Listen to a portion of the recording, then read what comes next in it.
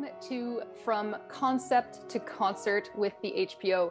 My name is Abigail Richardson-Schulte and I'm composer in residence. Now today I'm delighted to be joined by two of our upcoming guests. We have Jeremy Dutcher with the HPO and conducted by Lucas Waldin. Welcome, Jeremy and Lucas. Hi there. Great to have you here. So today we're going to be talking about your show for orchestra. But before we get to that, Jeremy, if you could just answer a few questions for us on, how your album came to be. You made a debut album which won the Polaris Music Prize. Oh my gosh, that's pretty huge. You did. Did you win that? Congratulations. I have forgotten about that. That's great. I doubt it. It's quite something.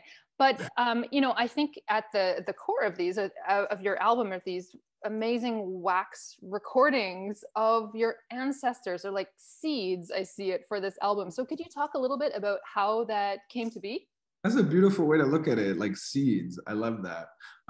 Yeah, I'm really, really happy to talk about this journey because I think it's definitely informed what I get to do now for a life. And it was this record was my very first. It started as a conversation at a kitchen table with an elder of mine named Maggie Paul. And I had gone there actually as like a researcher, like a student researcher, like wanting to know more about our songs, like the old songs. And she said, well, if you want to know about the old songs, you can't even stay around here on the East Coast. You have to go to the museum because that's where they kept the old songs. And I said, what do you mean kept the old songs? Anyway, so she kind of put me on this path to like go and start digging through the archive in Ottawa, which was then called the Museum of Civilization and has now been rebranded to be the Canadian Museum of History. So I spent a couple of weeks there kind of digging through kind of their what do we call this collection, their archive and what they had collected among my ancestors in the early 1900s, and found these amazing recordings, like just put me beside myself when I heard these recordings, just because they kind of speak out to you, when you hear them. Because you can hear the whole world around them. You can hear the conversations even happening in the background, or them telling the story about why they're singing this song. And anyway, it was just it felt like a really beautiful snapshot, and one that I wanted to share with people. To go and to witness something beautiful is one thing, but like, how are you gonna share it? Mm-hmm. How are you gonna turn that into something that can be accessed, accessible, can be, because at a certain point, like, there's a reason that I didn't know that these songs even existed. It's because they lived in a museum and they were not accessible to young Indigenous people. Right. And so that was the kind of problem I was hoping to solve with this record, and kind of like recontextualizing the songs and kind of harmonizing them, because they're just like drum and vocal line melodies, and pretty repetitive and in a beautiful way. But for me as a composer and as somebody sitting at a piano and trying to work my way through this harmony, that was a real challenge, and but a really beautiful one. And yeah. And then to take it to the next step with the orchestration, this was like, you got to know your limitations. Look, it's like, I came down to this world to do a couple things. Okay. Writing massive scores for orchestras is not one of those things. However, if you can team up with somebody who can do that and can bring those kind of visions and big dreams to life, and they're a good hang, oof. Yeah, now you're clearly referencing Lucas here. Lucas, before we get to how you two collaborated, I know you as a conductor and a flute player. I didn't know that you're also an arranger. How did you get into orchestral arranging? Necessity. I mean, a lot of projects like Jeremy and others are such great artists in our province, in our country, that should be featured in front of an orchestra, and that it's just that one key, it's that one kind of vehicle to featuring these artists is arranging their music. So for those out there, that means taking the musical content that exists in a recording of a pop artist or an indigenous artist or whatever, and kind of distributing it or expanding it or throughout the orchestra. Because, you know, in a band, like Jeremy often plays his songs with maybe 3 people, a trio, sometimes 5 people, and you know, something like the Hamilton Philharmonic will have 50, 60 people in it. So, you know, how do you distribute that musical content in a way that, you know, stays true to the music, but also lets the orchestra breathe and add its own,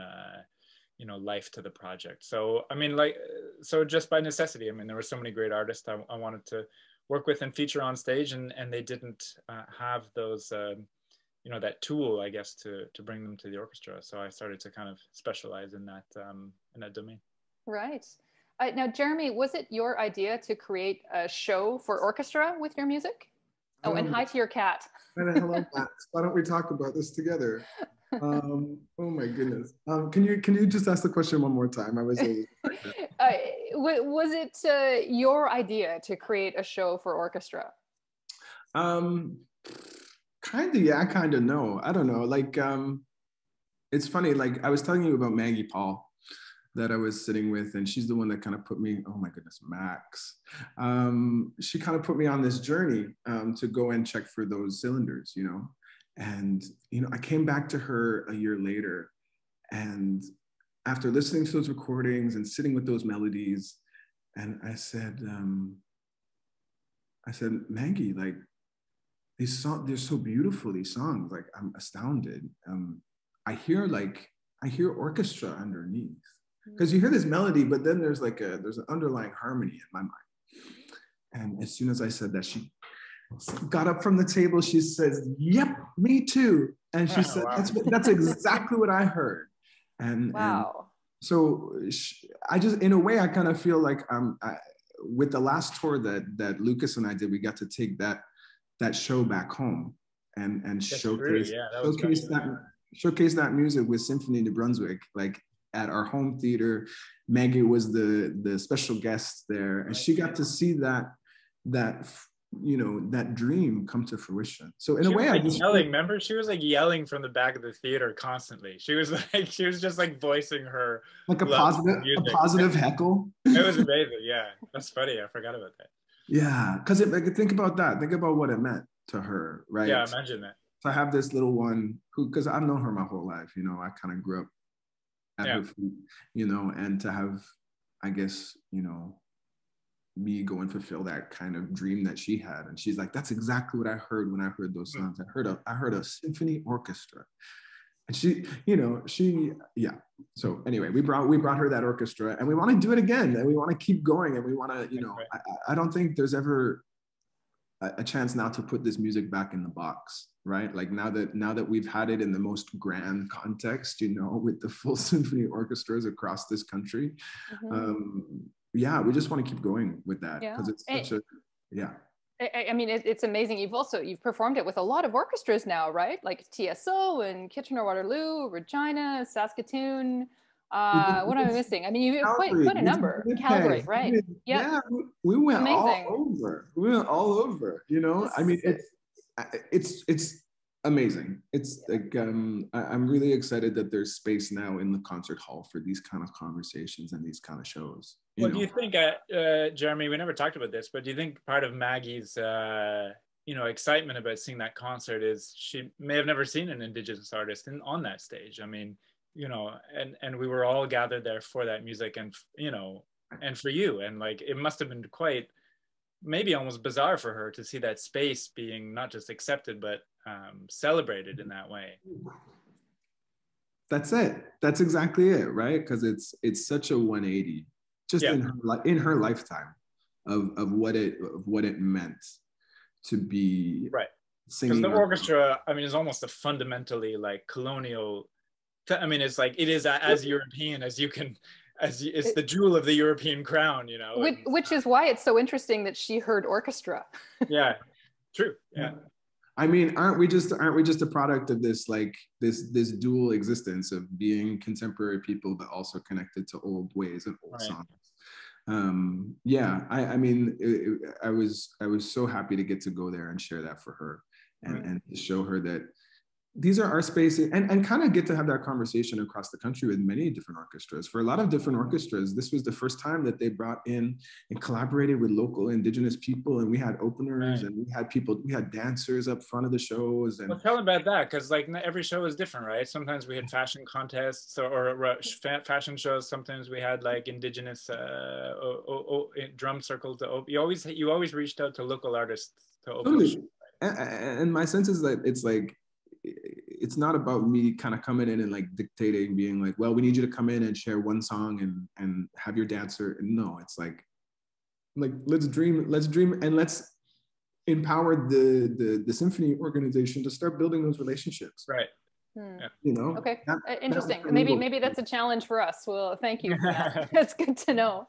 No, it's just a call to action. It doesn't have to be like this or anything. Yeah. Like it can just be like, yeah, well, we should be, if we're going to invite indigenous artists into this space, rather than having it be, oh, why don't you come and showcase your culture for our regular audience? Why don't we make it an opportunity to engage a new audience and like make sure that those people know what's going on?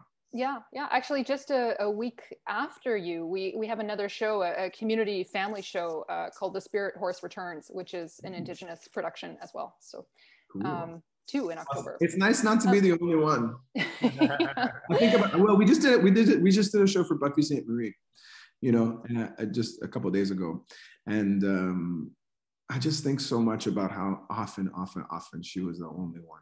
Yeah, she's a trailblazer. Yeah. Totally. And now we sit in this space where even in a classical program, we might not be the only voice heard. Yeah. And that's so important because we are so varied. You know, me coming in as a Wolastoq person to Hamilton, it's like, what business do I have? I'm just as much of a guest on those territories as all y'all are. So it's like we gotta always be thinking local and be thinking about whose land we stand on and how we're able to gather in this place and who has been pushed out of, you know, these lands and waters because we've got a nice little concert hall here. So let's bring them in. Let's invite them in. Let's remind them that there's still relationship to be had. Now, let's get into the nitty gritty of your show. Speaking of the concert hall and what we're going to be hearing in the concert hall. So first of all, how did you two hook up? Well, we haven't quite yet, but who knows? Who knows? This is so it was an all ages show. It was Gordon Gerard, right? Because he, so the music director of Regina Symphony, first introduced me to Jeremy's music because he knew you from university or something. Oh gosh, yeah, it goes way back, like to my days of being an opera student at Dalhousie University. How did he even know? Because the album wasn't released yet, so how did he even know of your stuff? And I think what it was we had just kind of stayed in touch since the school days, and then I was coming through and I did a residency at the National Music Center in Calgary, and he was there at the time. And I did a little performance where these were at the very, very start when I was just kind of starting to show my arrangements in public and doing the very first demos. Like I hadn't recorded a record or anything like that even. I was just kind of doing the demos. And he had come to that public kind of showing of the demos in Calgary and was just like, oh yeah, you should, like, how big do you want to go with this? And I was like, well, yeah, I would love to take it to an orchestral setting. Because for me, that's like, it's the marriage of those two ways of making music. Right. Absolutely. In the highest form. Yeah. Because then Gerard, so they were doing a festival, part of their Forward Currents festival in Regina. RSO, right? I had been doing some arranging work for Gordon. I conduct there a lot as well. And so he reached out and said, hey, listen to these songs. We want to do 2 or 3 songs of Jeremy's. And they were as yet unreleased. I'd never heard the songs or of Jeremy and when you hear these when you hear these songs, they're just like they all of a sudden live in your mind forever. Like they're just these kind of haunting and beautiful things. So I wrote those arrangements and then almost concurrently we Toronto Symphony wanted to do a gala, like kind of a private gala concert or something, and so Jeremy was a featured artist in that. and then you won the Juno, like concurrent, like well, all that was happening, and then the kind of full symphony show just seemed like a natural extension from that. So yeah, we just started with a couple of songs, and then we did the whole show. Okay, yeah. So build it up slow. We did it. Yeah, good timing, well thought out. I don't know who did that, but it worked well. Interesting. And now, Jeremy, you kind of mentioned this. You are classically trained tenor. You're a pianist. So, I mean, I think you're a little bit different than many other people in the pop scene in that you have this musical literacy, right? So you can write everything down, and a lot of people in the pop world don't necessarily. So, I mean, did you present Lucas with completely written down pieces? Here you are. Of course. Go on, tell her what you presented me with. And we're recording this, right? Like this is going out into the world. Well, okay. The family edition. Okay, what's the family edition of this story? Yeah, what was it? It was some pretty rough sketches. It was like, hey, here's an album. I think I had shot some above like aerial topical view. So we did videos of me playing a point of view video for each song of his hand, and that was That's all. Kind of fun. I was like, what was kind of creepy is that like, I mean, it took me literally probably 8 months to write this show, and like for that, and we'd never met really, and like so for that whole time, all I saw was his hands on his keyboard, and like this like ghost figure who I never met, you know, and like if it, and if there was like an error or something, he'd be like, oh, not that, or you know, he would just like keep playing, you know, and like, yeah, it was kind You'll figure it out. Wow. I still have. We should get together some night and just watch your videos that you sent, and they're all from like different, like you were in like a bunch of different apartments and pianos and on tour. I was like in the middle of tour. You were like, one was from like a grand piano in like the Capitol Theater, and the other one was from like a Casio keyboard in my apartment in Toronto. Yeah, I remember this distinctly. Oh my so God. Lucas, that is a huge amount of work then. And yeah, Jeremy, it sounds like to me you could have made Lucas' life easier, but you didn't. Oh sure. Oh sure. But I think there's a blood and a sweat and a pain to the work that I think that's not wrong though. That's not wrong, because like the thing is when you're transcribing it from the roots, and I had the stems, so like I was because the album is really well produced, and it has a lot. It is the tapestry of the album is extraordinary. So. You know, when you have, for those of you who don't know, you can albums are mixed from many different bass like bed tracks. So like you record the kit separately, and even the drum set you record like the hi-hat separately and the overhead sound, and then the bass, and then the voices, and then the harmonies, and so you can split that up into 15 separate tracks. And I was luckily able to get those from the producer. And so in addition to the hand shot we were talking about, then I had those bass tracks, and I could transcribe the musical content so accurately. Sometimes I had to adjust it because a synth sound there's not an exact equivalent to everything on a pop album in an orchestra. But I was able to have that, to really take apart and reverse engineer those things. So in a way, yeah, it could have maybe been easier. Some like rock bands give me a chart, and they have this is the chord we do here, and these are the lyrics and whatever. But like, when you have to go and tear it apart and put it back together, you really live with it in a pretty extraordinary way. That is so beautifully put, Lucas. I've never heard you speak about that. And I guess in a way, we're doing therapy now. So in a way, I felt bad, or kind of reluctant because I wasn't able to provide you with maybe more concrete musical methods or forms that were, because But Jeremy, did you provide ideas like, for this number I have this in mind with the orchestra? Did you just let Lucas there's a pretty like extensive level of musical trust, I think, and that's why I think it started, why we built it up slow. And I think starting with those first couple pieces and having a chance to be like, okay, how is this man gonna hold this music? How is he gonna Because I had videos of your hands, but you had nothing of me. I have nothing of you. Just a Google image search. I should have shown you point of view videos of me like typing or whatever. You could have had the reverse experience. Well, listen. I'll receive those videos at any time. At any time. I would say, Abigail, the toughest part going back and forth was because sometimes Jeremy, which is the beauty of the music, is that sometimes, you know, Jerry will perform the same song in different ways, and in different phrase lengths, and in different, like, because when he's accompanying himself on the piano for certain songs, he can take more time or less time. He can add bars or take away bars, because those original melodies that he's working with are unmetered, really. You have to kind of add meter retrospectively to them, so when you look at the scores, they're all meters are like 3/4, 4/4, 9/8, 6/8. Like they're all like, because you have to account for the pacing of the melody. But the thing is, Jeremy will, in live performance, will do it slightly differently. So I had to find a way to explain to him, okay, in this second phrase, but I couldn't use bar numbers because he didn't have it barred. So like I had to say, like, this second time when this melody comes around and you go up to this high note, how long do you hold it? You know what I mean? Like it's is like it this long or is it this long? Yeah. And we're still not sure for a few of them. No. No, music is fluid.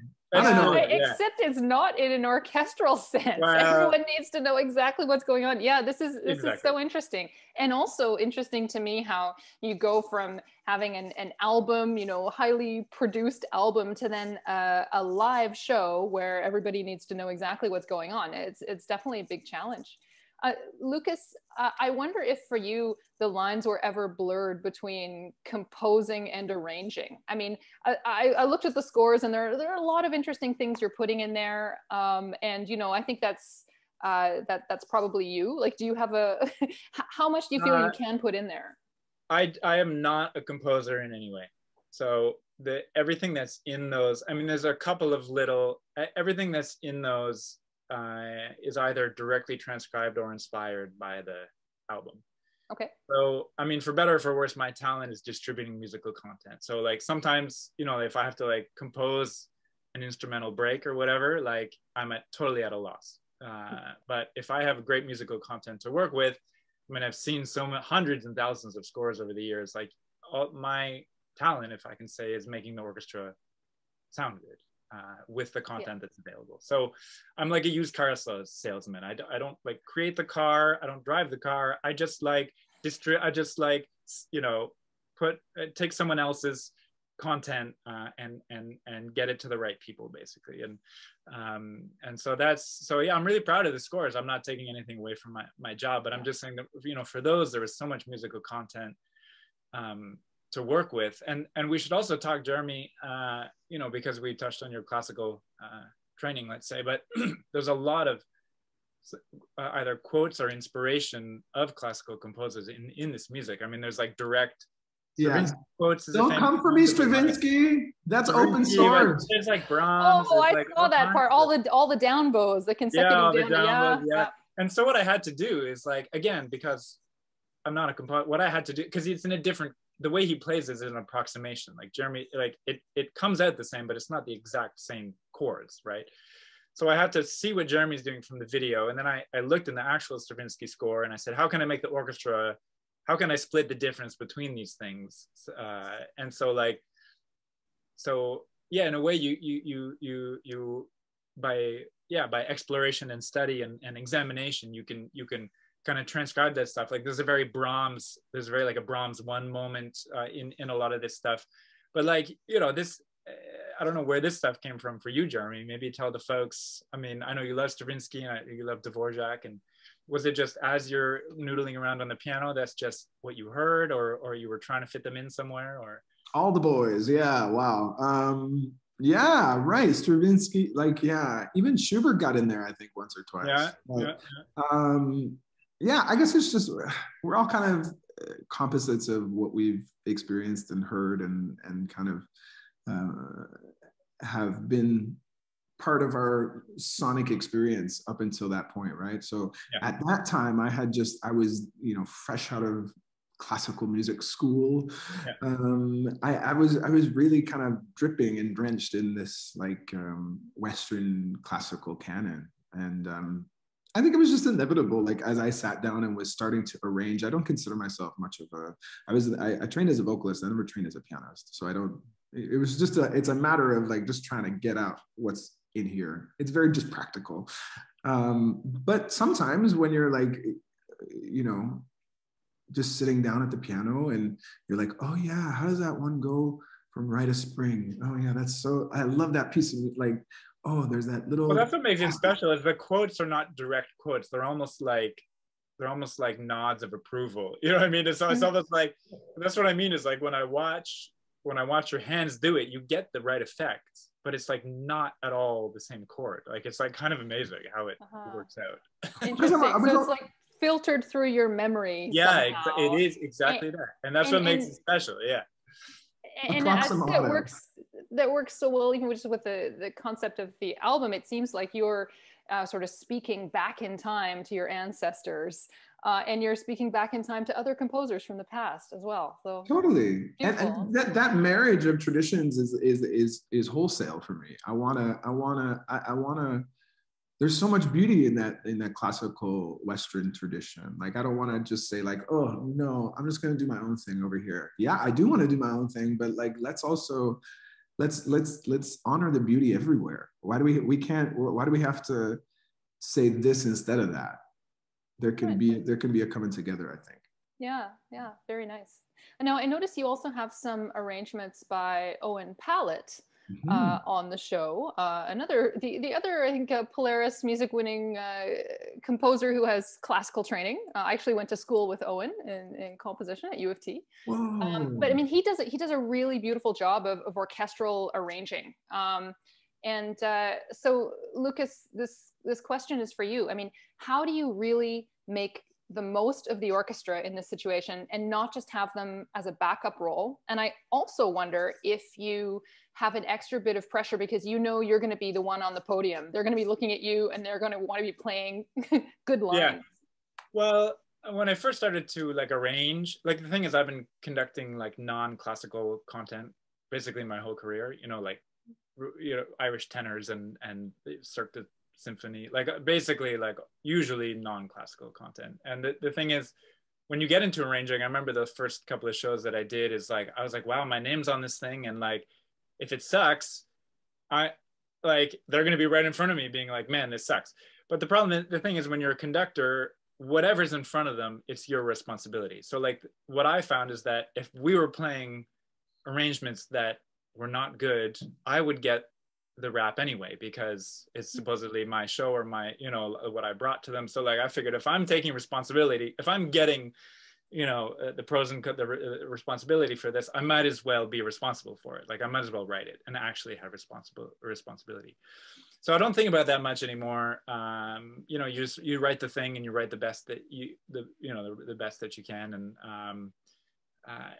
I'm proud of my work. So, there are always people that like your work and people that don't like your work. But, for Owen, I worked with him. We were talking about Buffy. I conducted Buffy's concert with Toronto Symphony a few years back, and Owen did all those arrangements. So I was in touch with him, for a couple of different projects. And then Jeremy, you worked with him, I guess, for this newer. Well, did you even put us in touch? Because I remember that was kind of the calculation around like why I worked with Owen for this next record of mine. Right. Because I was like, who exactly by name and what's their number? Like who did Buffy's arrangements? Because I want that person. And the interesting thing, about working with, I don't know about your experience working with Owen. I've actually never met Owen. We've only like passed scores. Really? I've never met him. Yeah. Oh wow. But like you can tell. Again, I'm not a composer, so I'm a distributor. But when you do actually work with composer arrangers, it really is a different experience, because like those Buffy, I could not write those Buffy charts, because the way I could write different Buffy charts, but I could not write those Buffy charts, because he has a different way of reimagining sounds. He'll like for me, if I hear something on a record that's strings, I'll put it in the strings, because that's just the way it's been distributed. But he can reimagine things, and he'll put it like in a brass ensemble and a fanfare, and like I don't really work like that. So I think it's great that this new show, because those arrangements by Owen haven't yet been featured live, actually. So this will be the very first time, you know, some Hamilton Phil debut here of a couple of these new songs, and yay, it's that's great good to to have know. a couple Thanks. of different arrangers on there. Yeah, interesting. So Jeremy, if you could just tell me what did you think when you first heard some of Lucas's arrangements? I mean, your music reimagined through somebody else's ears and eyes. Well, yeah, wow. Well, there's two kind of moments of that realization, right? Because there's the, well, maybe even three, because there's the getting to like having somebody take that album, like that raw material of what came out of my mind, and put it into an orchestral context, which I'm quasi familiar with, but I've never played in an orchestra. I don't really know how they work. To see it in that context, and then also the other realization of getting to physically see that my music scored out for the first time. As Lucas was saying, it was like, remember for the first song on the album, it's like on that first page of scored music is like 10 different time signatures, just because it's like, it's loose, you know, it's fluid, you know, the music comes in a different way. So that was interesting. But then to see how he kind of like took, you know, because it was a really small ensemble for the recording of the album. It was just me on the piano, an upright bass, a string quartet, and then somebody on electronics. Like it's a really sparse arrangement. And yeah, just to see in the ways, like, I don't know. I never want you to sell yourself down like that. I feel like there's so much composition that went into realizing. My job's to be humble, but when it comes down to it, I'm still the boss. Okay, well, let me lift you up for a second. Where I belong, man. Come on. On the podium. Love lifts me up. Get on the podium. Get your baton. Get on the podium. Let's do a show already. But anyway, so much to say. It's been such a constant like realization of the well-founded nature of my musical trust in that human. You know, just because I kind of offered, these songs are so dear. You know, they're ancestral. They're like, you know, for the people. It's like means a lot. To our small community in the East, and I hope to Indigenous people that don't speak our language and that aren't connected, but have this same story of coming home. Yeah, and I think you've really become a champion of language rights, and you know, this is interesting. That I think I've read that about 100 people speak your language. Is that about right? Well, I guess, yeah. Well, it's a bit of a misnomer now, because when we get stuck in statistics, it's you know, this is, I believe it's like people who this is their first language and they're fluent since, you know, this is like, so we have a lot of, but when we start to get into the like, oh, there's only 100 people left, we start to be stuck in this death narrative. And I think when I look out and I see that, you know, we have our first immersion school that just opened up this last month, you know, we have young people that are on fire right now about linguistic revitalization. You know, we have media and content. We have our first cartoons in our language. You know, there's like so much stuff that's happening right now. So yeah. Well, there's no doubt that you've been a big inspiration here. So no, this is a big success story. But I also wonder, you know, in the context of the show, do you explain all of the meaning of the pieces of the songs to everybody? I mean, because obviously there aren't going to be people there that can speak the language. I know, isn't that unfortunate? I wish we could have just rooms and rooms full of Wolastoqiyik speakers that would. But we don't, and that's even a lot of our own people don't have a literal understanding of what I'm singing about. But sometimes sometimes you do like 4 or 5 songs in a row, not speaking English. Well, because the whole time, like even your introductions are in Wolastoq, which is killer, right? You know. Yeah, I think what I try to, because also like, with that first album, there was no translations provided. There's a certain sense of like. Irreconcilable space of like, this is, you know, we can just have a conversation with each other, and we should be asking ourselves why we don't know these languages, you know, that are from here, that are rooted here. and maybe we can sit in that mystery instead of having to know. I think the incessance of like needing to know, you know, of course we have these devices now and we can get any piece of information that we have, you know, right there.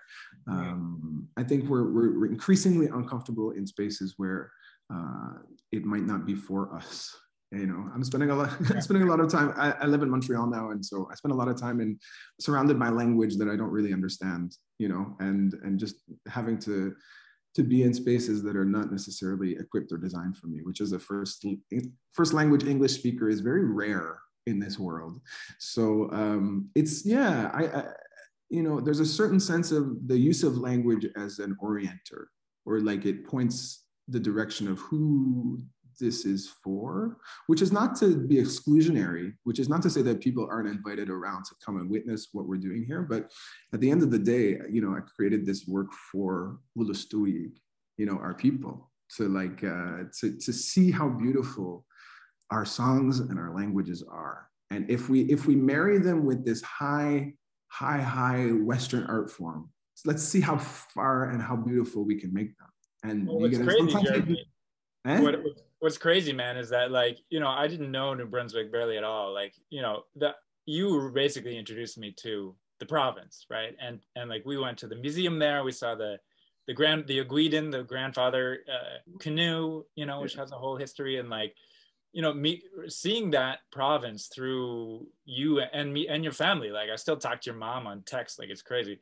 And like, I have to say, it's weird going back there now for like just regular concerts. Like, when I've been back now a couple of times to do like Star Wars or like, and like for me it's still Malazit, you know what I mean? Like, it's just weird to me. You know, I think that's the power of this music, is you know, for some people it's their first introduction to that you know, to that genre and to that area and to that culture, and it forever will be. I mean, New Brunswick forever for me is Malazit, you know what I mean? Like, it's kind of amazing. And that's what we gotta, and this is it. This is what we gotta do. We gotta share ourselves with each other, and we gotta show that the relationship is possible.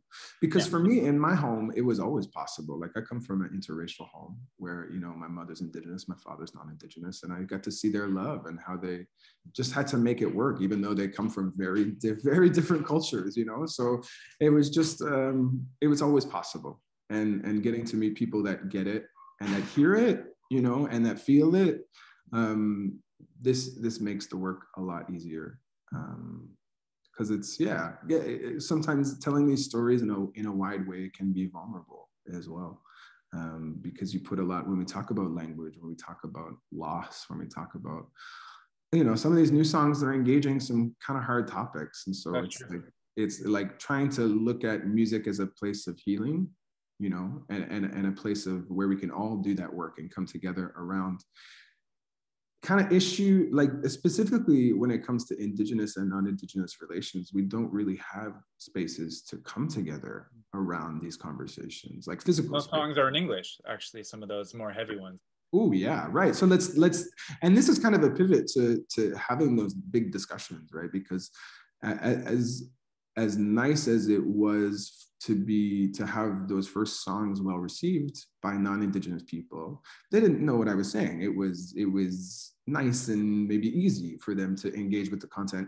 And, you know, I think about it actually in context with my parents too, because my dad will just put on that first record and he just does it while he works. And it's like, you know, it's fine. For my mom, she like needs to like sit down and have a tea and like, she's like, have a Kleenex box present. It's like, it means something different, because she understands on a literal way, and in a there's just a different context, right? So, where was I going with this?